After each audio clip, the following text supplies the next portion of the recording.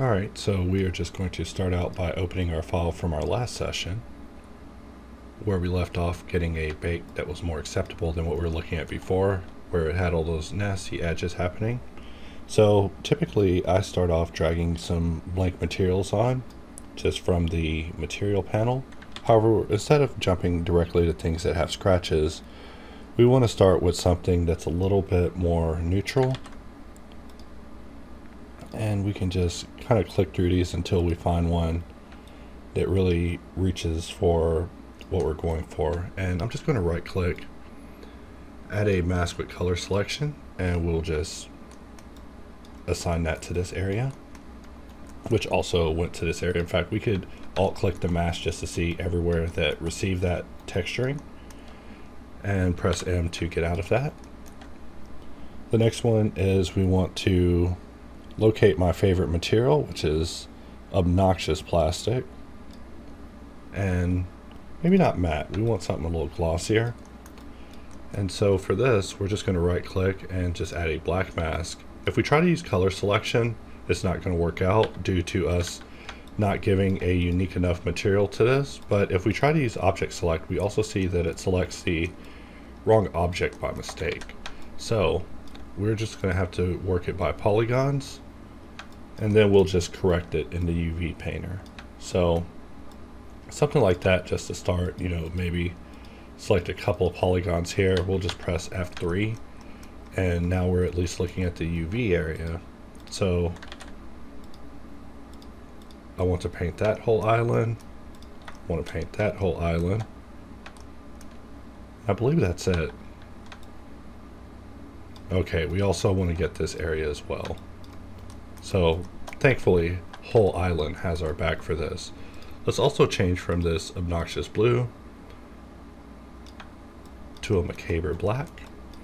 And I also need to have up my image of basically what this thing looks like in the reference. So that way I'll reference this off in the side in Blender using it as if it's pure ref, just so we have something to go with. And I'm going to press Ctrl S and save the file, because in my previous session it ended up crashing, just freezing while I was deleting a layer, which was weird.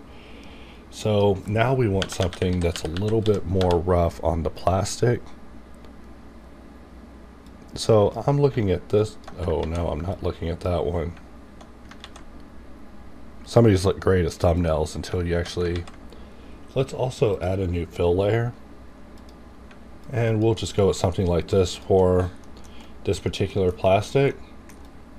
And what I want to do is right click, add a black mask. If we press 4, we can just select these entire UV sections and really simplify this. Sometimes I forget about using UV selection as the third option besides the ones that I always fall back on. But we see that, you know, this short work, we are already looking pretty done as far as just texture blasting this thing. However, this area will probably need a different material altogether. Another thing is, in the image, the plastic appears to have a little more going on. So let's try throwing a noise in the height. And so I'm just going to go over to, let's see, textures is one of these tabs. It's a lot simpler once we remove the filtering. That one is environments. I'm going to need to go and clean my substances folder out. Got a bunch of garbage in here.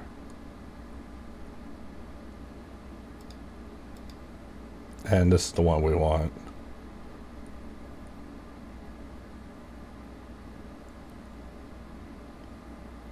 However, I feel like I also have a lot of extra garbage happening there too, which is just, okay, textures, this one's alphas.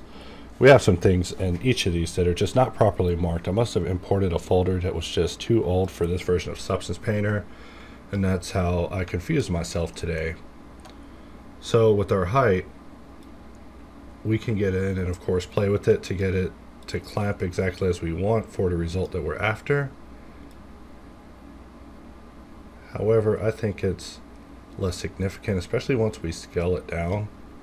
and then we go to our height and we actually dial the height down on an individual level, just so it's a very nice and subtle bump that we have going. You know, it doesn't need to really be indicated that strongly. In fact, having it where it is still too strong. Something like that, I believe, will do the job. Just a suggestion.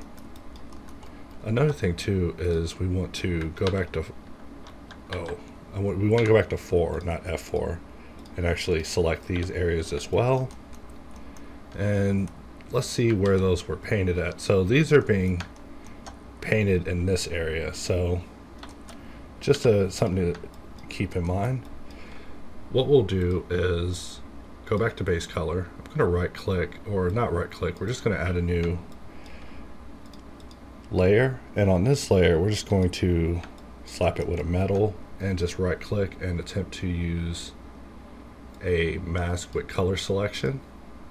And I would hope that my ID map would show some stuff in here that we would be able to grab, but we're not able to grab anything.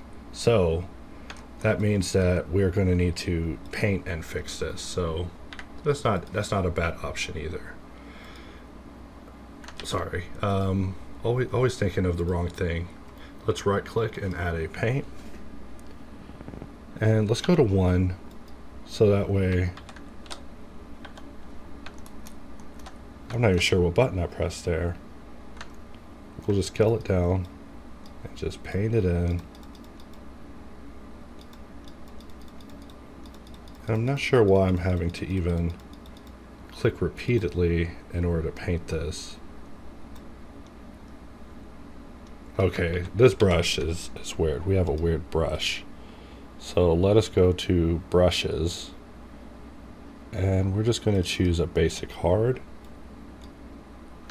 Perfect. I wonder what this big black circle around my brush is. You know, probably not the time to be pondering such things. Let's look at our settings too. We have a flow, so that means we can paint in this view, but in this view it's a little bit more strict.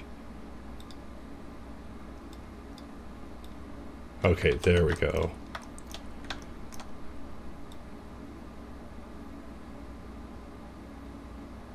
And my first thought was we should go back to Blender and just export this a little bit better, but really I think we can pull this off. I know, really hacky, but I would have to load in the mesh again, and then I would have to load in the mesh that we use for baking just for us to basically rebake this. And really, we're dealing with texture maps now.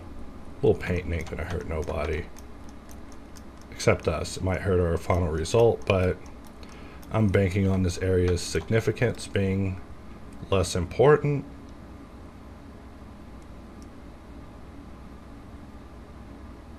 Something like that. We could press X and flip it just so we can get something a little smoother. And let's find the last island, which is right here. And we're almost there. We've almost survived this very manual operation we had to do. But if we press 1, we are back, and we could press F2 to get rid of the UV editor. And another thing is that this material should also impact the front. So let us right click, add a paint layer, and I'm just going to go to 4 and select this area. And now that part is also textured in. So far so good, we are doing great. However, that is of course subject to interpretation. Maybe I'm doing terrible.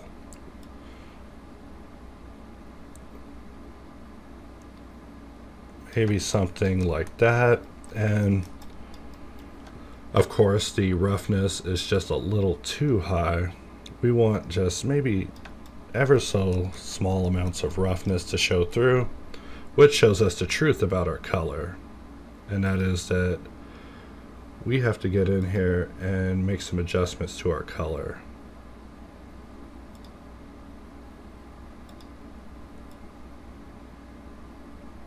And I'm thinking something like that. Really set this thing off. So this button on the side, we should deal with that, but before that we should deal with this red button. And notice that I thought I was naming my layers. Normally I don't, I just group my layers. So depending on how long you plan to spend inside of a texture program, maybe you do want to paint your stuff.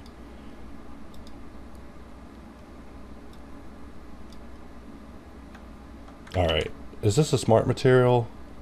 No, it's just a regular material. We don't want to do anything smart yet. Just keep it all done.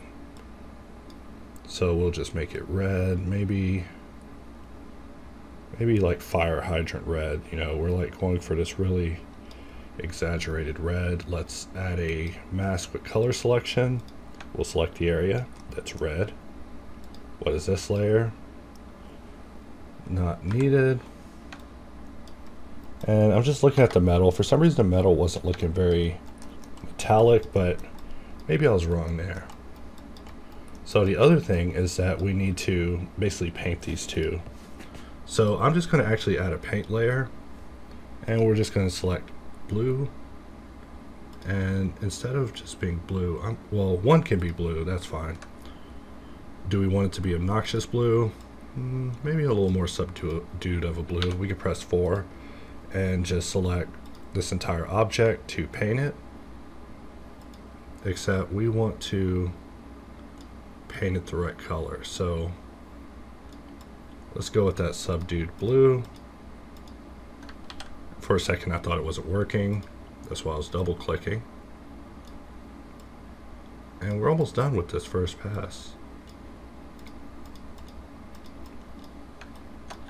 So from here we now have our wires shaded, which we can always just turn off the roughness or override it with something else depending on what we're going for, but really we don't want it to be so shiny it takes away from things. So let's just add a new fill layer, and we'll just go with matte plastic, make it black, maybe make it a little more boring, and let us just right click and choose to just add a black mask.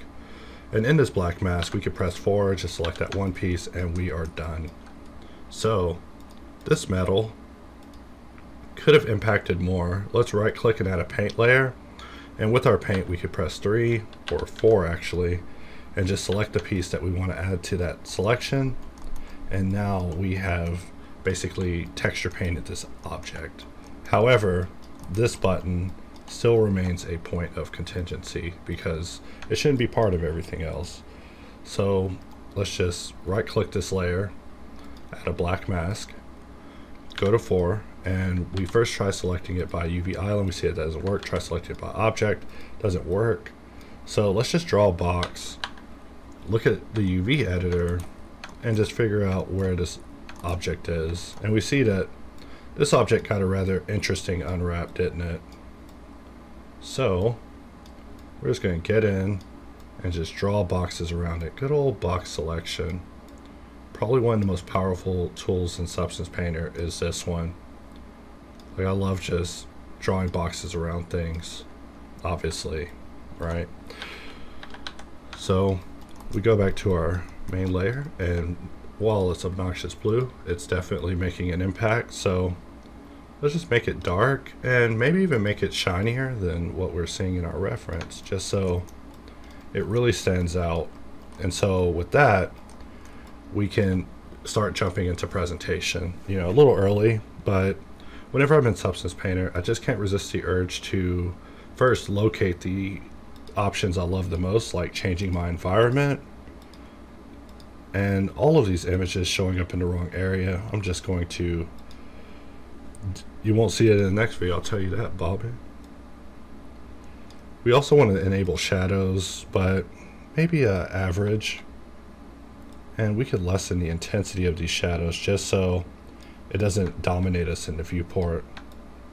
And we could also start rendering in Ebis and, you know, activate post-processing, but instead we have more work to do. So let's also lower the shadow opacity quite a bit, and just thinking about what I want my field of view to be, we'll lessen it so that way we can have a more flatty, interesting look going on when we're looking at this in our viewport. and maybe change the environment one more time. You know, I didn't even go through them all. You know, it really makes me miss Blender and my ability to just scroll through different environments, but not complaining. After all, we are in a texture painting program, so them at least even attempting to make it look good is pretty amazing on its own.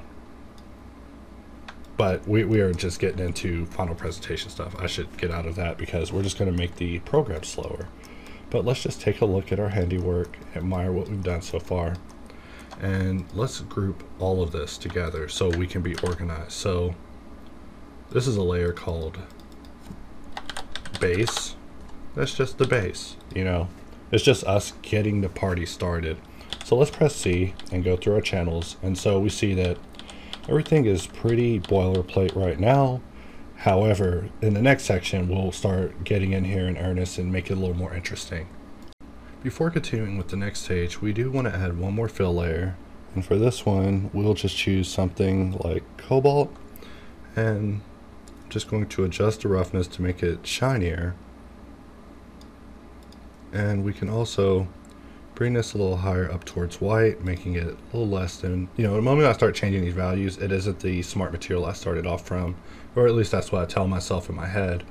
Let's right click, add a black mask. Let us, from here, jump over to 4, and we'll select this area. Let us select just that UV set. Let's jump into 4 again, make sure that we select everything that we want to change to this material. So I just wanted to make that one a little bit shinier. We can turn it off if we want something more diffuse, but according to the reference, it's definitely a lot more reflective. So we'll collapse that, and so now let's press C and just start jumping through our channels. So the roughness is, as you know, the channel that matters to me. However, I think that we don't have a good base of roughness to start from, so I'm just going to add a fill layer, and let's just give it an obnoxious blue just to see if anything peeks through. Between the video that I recorded and this one, I went and deleted all of those materials that were not supposed to be showing up. So we see that all of these areas are actually being affected by this base fill layer. So that will not do. We actually only wanted to affect just this area, but we can just remove color and just checking to see what we're affecting the roughness of. We should only be affecting the roughness. I was about to point at my screen like a weirdo, but is this area right here. So now I believe we're in a much better place, at least to start out with the next part. So let's just add a new fill layer on top of this, not inside. We're no longer inside of that base folder. And let's see if I have a dust material now. Oh great, I do have a dust. So I do love dust quite a bit. It's just such a great material. However, to follow up dust, you definitely need some sort of smart material, or smart mass. You know, smart mass is one of my favorite additions. We see that just adding a subtle layer of dust over this has aged this thing quite a bit. However, let's alt click our mask just to see what we're getting. So we can always just click on the mask editor to go and actually make adjustments to this after the fact. So I always like to adjust my balance. You know, sometimes I'll play with the blur, but I always regret the blur because it eliminates all of my beautiful texture. So let's press M and just see what exactly we're masking. So I'm going to turn down the diffuse amount quite a bit just so it's a lot more subtle. And let's just press C and begin looking through our channels. So this is our base color. This is what our roughness is looking like. So we're just telling a really subtle story so far. Just a little bit of dust just to get the party started, you know, nothing serious. Next thing is, you know, unless we want to start adding things that I know I'm going to have to take away, we're just having some fun right now.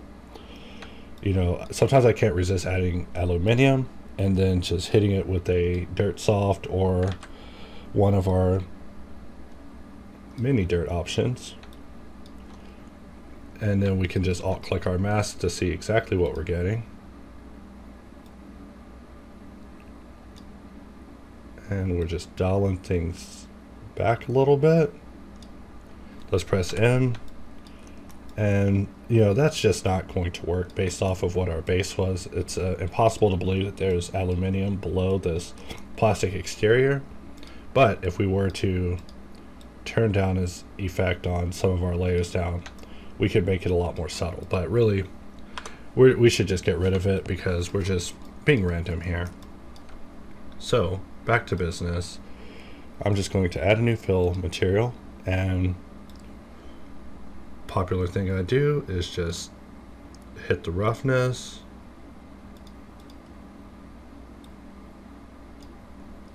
and also let's try some alternative mapping styles, like for example triplanar can sometimes be useful. However, we see some cases where it's really just not going to work for us. Maybe the default options were actually a little more advantageous for us. And that's just looking a little too mechanical for us. We want something that's a little more varied, probably B&W spot, something that's a little more like what we would actually see happen with this thing. Like I said, always get in and just experiment with sliders, but you know, since I'm in the middle of a video, we might as well remain focused. So we're only affecting our roughness, which means that when we go over to our smart mask and we choose something like ground rust, we can dial this back to be something very subtle. However, we do want to jump over to the roughness and choose how we want this to contribute, because having it multiply is something that could probably work out a little bit better for us, but also making it additive would give us like the alternative of that. So let's see, where's screen at? So many options, I can't find screen. So now we have it under screen, and then if we just dial it back a bit, we can have it just be a subtle indication on the roughness, just affecting it in certain areas, but it really takes a good stare in order to figure out what's happening. Like I said, my art now is in how to dial everything back to something that's way more controllable than what I would normally do. Also, we should dial our dust back, you know, getting out of control there. But let's add another fill layer. And we're just, you know, still trying to keep it fairly not destroyed, because it's so easy to just go up to a model and just send it to the dark realm and just get things looking absolutely destroyed. And you know, we made this beautiful model based off of a beautiful reference, so destroying it just seems like it would be a little extra, a little excessive. Let's also dial this back a bit. Just trying to tell a story in this area, like it's been grabbed a couple of times with greasy hands, someone hit it with a rag trying to calm it down, but that story, I feel, is told all in the roughness. And then the story is enhanced by people telling it over and over, but that is us hitting it with these masks that they provide us with. And I'm just determined to find out which mask is the perfect mask. It's probably the MG Mask Creator. I remember spending a lot of time with that one back in the day. Let's also save the file just in case we get substanced, which I don't normally expect substance to be giving me issues. Let's find one that's a little more intricate with the maps that it plays off of. So cavity rust is always a nice one. If we press M, we have limited this to pretty much the areas that we have specified in this. So what if we inverted it? I know, probably a terrible idea. So it's something like that, just the opposite.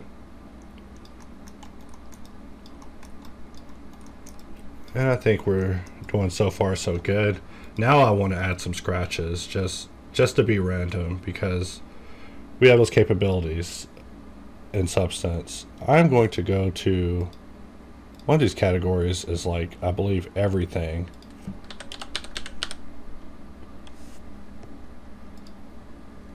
Grunge scratches, definitely what we need, and we want to put it in both the roughness and the height, but let's start off with the height. And the contribution that we're getting isn't the best one at the second, but once we invert it, it's definitely looking a little bit better.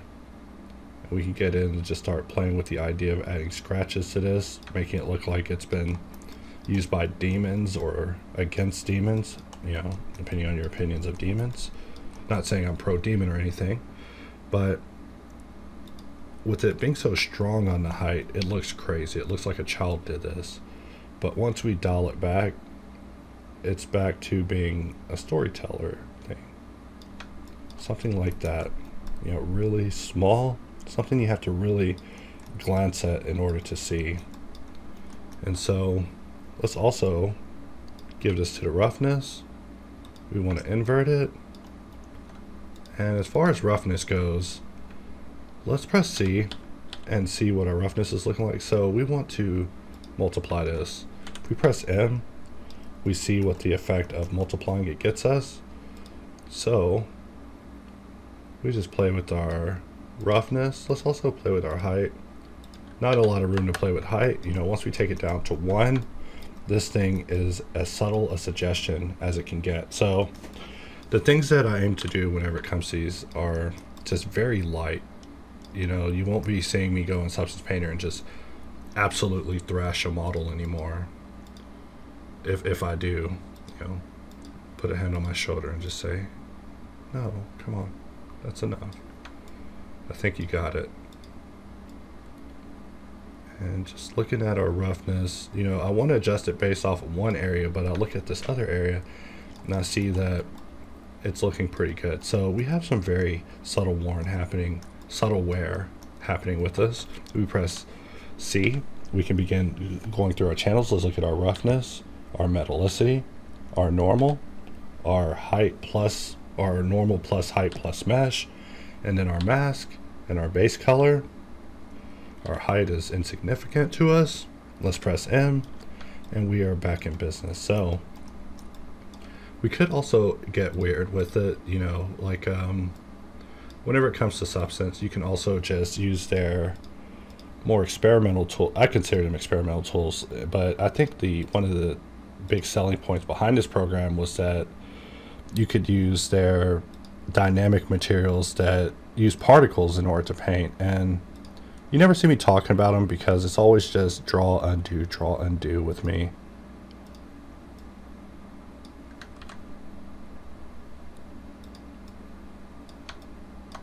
There's some cool brushes in here though. Just not cool for the work at hand. You know, you almost can't even tell which ones are actually dynamic material related, but here's one. Just to have a little extra fun using some Substance exclusive features. You know, we could just have this runoff happening, but we do want to probably choose a material that's a little more accommodating to our needs. So maybe not on the color, not on the height, maybe not even on the metallicity, but on the roughness. We wanted to just paint in just some uselessness. We can.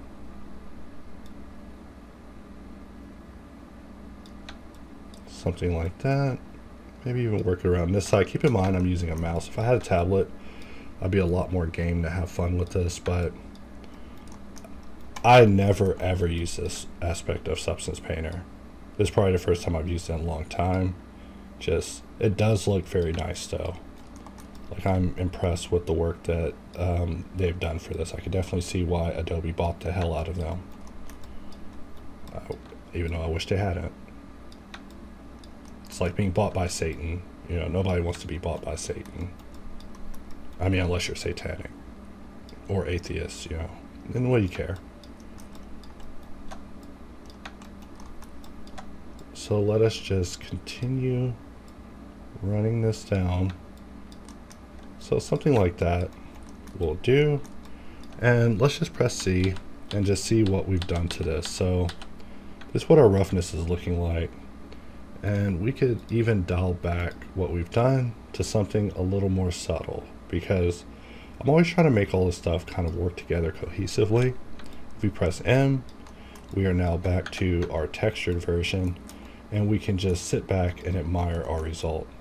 However, we also have the flexibility that we can, first of all, group everything that we did, which is basically wear level 1, And let's change it to pass through. I'm not sure why I have to do this with groups, but I find myself having to do it. We'll just call this wear. Maybe initial wear, because we could just keep going and just add progressively worse and worse wear. And even use Substance Painter to turn this into an interactive S-bar where the object will generate this wear via a slider, which was kind of my favorite things about using Substance Painter and Designer with these assets, was to actually create the smart materials, you know, but I just haven't reconnected with that aspect of my being yet. So if we look at this just with the light overhead, we can see that we've done quite a bit of damage to this despite trying to keep everything very subtle.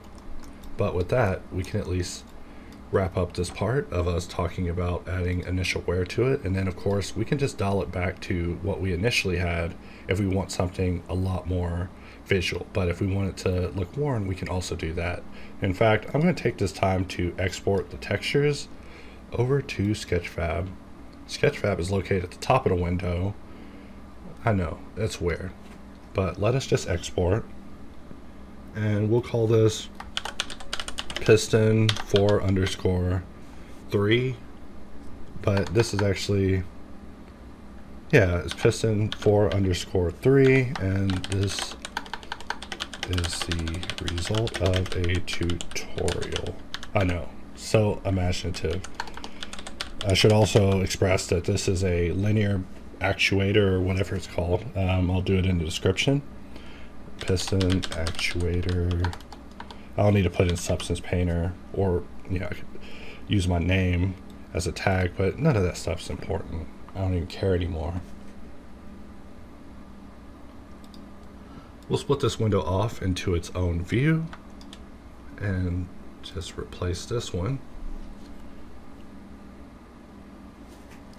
And I could already tell you that for this, we are going to need to get in and edit our model, but we're still just waiting on it to load. So I'll pause and give that a second. All right, so here we are in Sketchfab, which I don't believe I have a lot of credits left, which means that my adventure with Sketchfab will be ending prematurely. However, I'll probably just get their premium package just so we can continue on with it, because I do love being able to export directly out of Substance Painter to the site. It's definitely worth whatever they're asking for, even though they've been bought by Epic.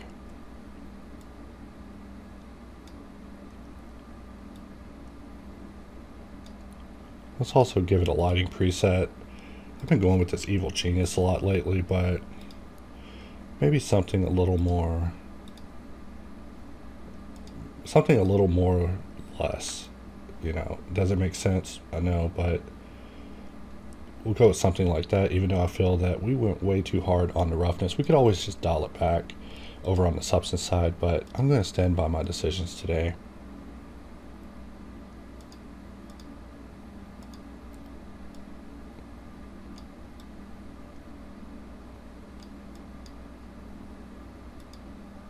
Anytime I add a vignette, my first thought is to dial that thing back to the point that you don't even know it's there. Very subtle. And then as far as bloom goes, I like to also bring the bloom back to a level of subtlety that makes it unsure if it's even present at all. And because we exported from Substance Painter and this thing isn't animated, we're not going to have to deal with any pain and agony that comes with us dealing with the animation not working and us having to assign a material to like 50 things and place its textures, making you wish there was some node wrangler involved in this thing. But with that, we can save it, choose to save our settings, and then once we exit, this is our view on Sketchfab. So we basically textured it in Substance Painter, exported to Sketchfab, and now it's up on Sketchfab where we can go in and do a model inspection. You know, we can look at the 2D, 3D, looking at our base material, our roughness, everything that we've done. Look at our final render without post-processing, with post-processing, and even get in and look at our wireframe, which you've been watching me make this series, so the wireframe is nothing to you guys, but just a testament to our accomplishment. But with that, we have completed this. So more than likely we'll be moving on to the next part, but just wanted to just have some fun with exporting this to. Also, our depth of field is crazy. We could always just click on an area to target it with our depth of field, just using the middle mouse button, almost similar to Marmoset. And I'm rather pleased with how the asset looks. You know, even though it's a little worn, we probably could have gone for something a little new. I'm just a big fan of new stuff. But looking at it like this, it's in a format where I wouldn't even pick this thing up off the ground. I would have to put on a pair of gloves. Just kidding. But with that, we can wrap up this video. I thank everyone for watching, and I'll see you guys next time.